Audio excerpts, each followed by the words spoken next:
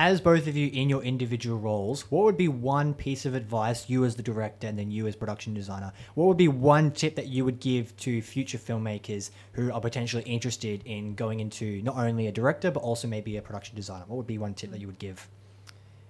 Tip for me is keeping up the morale on set, like throughout the whole a week for us, throughout the whole shoot is really, really important.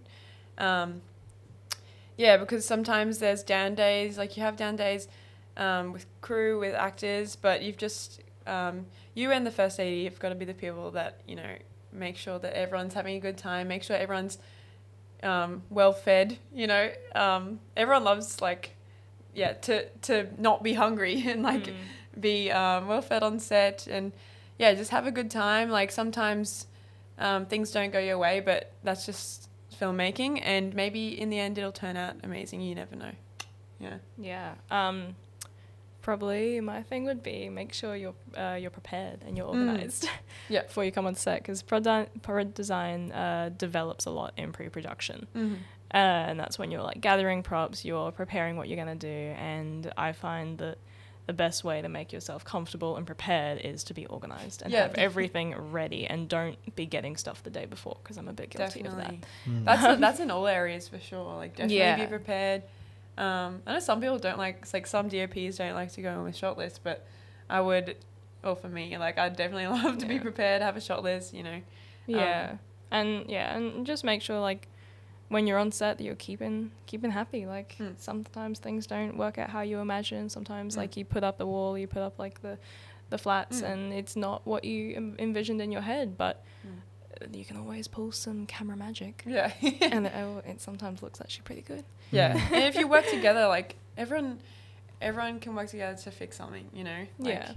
Like, we had a location pull out on the last day, and after everything that had happened throughout the week, we were like, wow, this is this really sucks. This is really the last thing that's going to happen to us. But, you know, we all had a, like, fighting spirit. We were like, you know, we've got to do this. This last day, last scene, like, we can do this. So in the end, we found a spot at Joel's. My partner's house.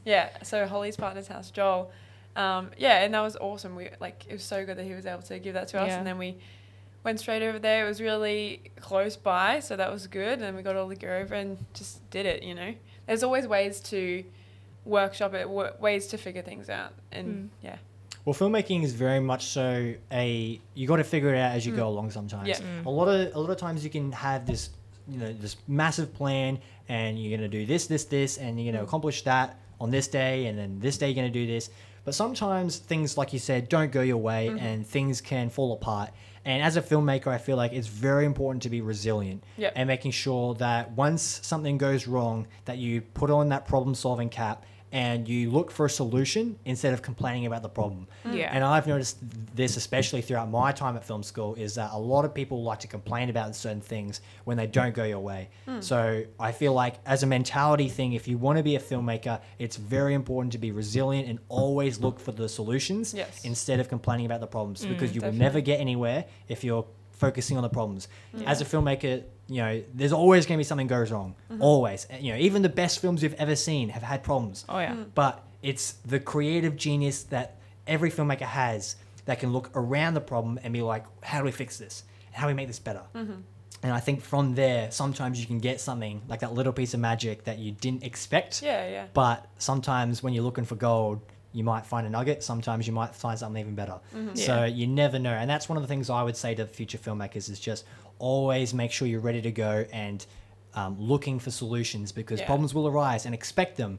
But in saying that, always have a plan. I'll say, I'll say, don't be one of those filmmakers that's like, oh, I'll figure it out on the day. Always come in with a plan. And then once plan A fails, always have a backup plan. So always have a plan A, B, C, that sort of thing. So just always be as prepared and organized as possible. That'd be the one thing I would say. Like, for example, we even had one day our makeup artist accidentally did the wrong makeup for the wrong scene. And we didn't notice until halfway through the shoot, because we're in this dark room and the makeup was supposed to be purple when it was pink eyeshadow. And, you know, it might not seem, it's not necessarily the biggest deal.